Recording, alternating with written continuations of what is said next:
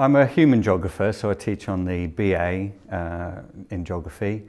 My particular interests are in urban geography, contemporary cities, and I have a specialism also in geography in the media. I teach a course on that at the moment, and I've got a growing interest in actually the local geography of Leeds and investigating aspects of how the city's changing. Well, the programme is really designed to help students think about the big issues in the world today. So issues like climate change obviously are very important, and whether you're interested in the science of climate change or the impact it has on people, we can investigate both those sides in geography. And equally, other important topics in the world today around migration, who's moving where, what impact that's having on changing places around us, kinds of things we spend a long time thinking about.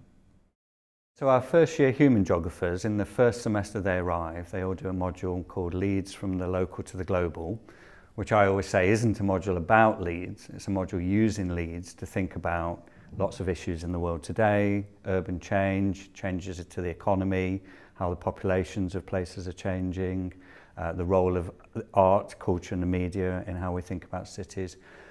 We use a lot of group work with our students in that module to get them out and about in the city, exploring it together and coming back and doing project work around particular themes. And our students love that as a way not only to get to learn how to do geography at university, but also to get to learn the city that they're going to be based in for the next 3 or 4 years. We realise how important it is for all of our students to think about their future careers right from the minute they arrive with us. And so we put a lot of emphasis on the skills they're developing, the knowledge that they're gaining and how that might be used in the workplace.